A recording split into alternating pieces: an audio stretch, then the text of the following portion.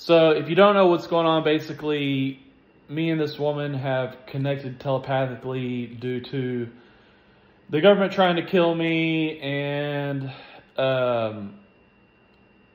tinnitus ringing in my ears and something to do with the distress signal that has to do with invading tribes, because I used to hang out in that area. And then her situation with sex trafficking. Here's the problem. So now actually we communicate via the ringing in my ears, and we can actually talk to each other and stuff. Well, the problem is that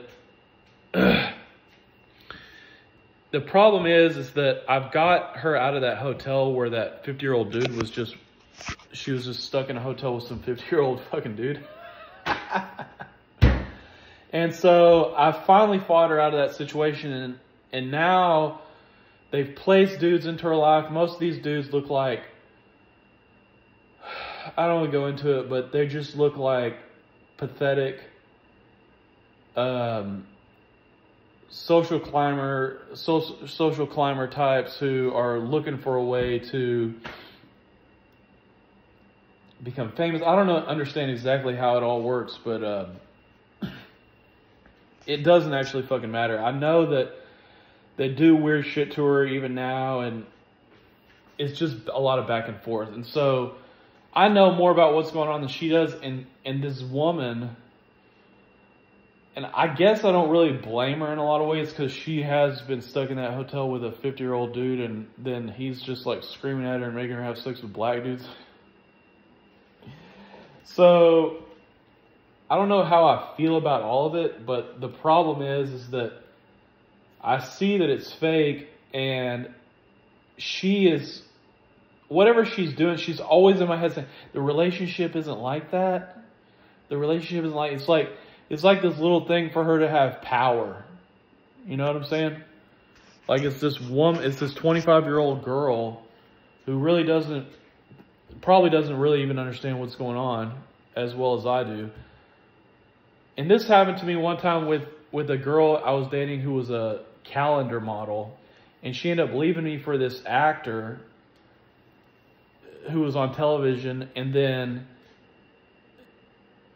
she was with him for a while, and then she wanted me to come back, and I just tried to ignore her, and she just kept nagging me. And then the problem is that women don't really have any business to even figuring out what the fuck they're supposed to be doing in life. You know what I mean?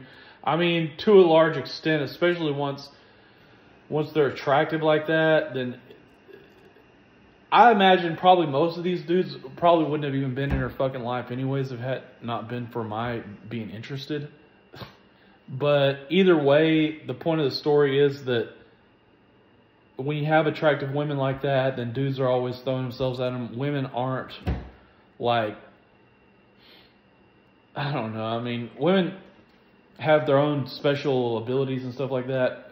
Maybe better at men in certain things, but generally speaking, when it comes to just like keeping up with the details of day-to-day life, they don't really know what the fuck is going on. And so what I'm saying is that this person roosted up in my fucking head. You know, I'm toxic because the whole process, what it did was made me toxic by implying things to me about the nature of our relationship and confusing me, making me believe it was aliens, gets me down there, navigates me through this fucking obstacle course till I find out, oh, you're a sex trafficking, holy shit. Because all the messages coming in was about that. I didn't even know what it was. But I've been communicating with this thing for a couple of years. It's generally pretty abusive and just fucks with me constantly. And then I find out it's actually her. It doesn't surprise me that that's what she gets up to. Honestly, it's not funny. Because the point is like, I'm 39 fucking years old. I'm like halfway through 39. This person just barely turned 25 years old. Her whole mentality on all of it isn't even close to what mine is. You know what I mean?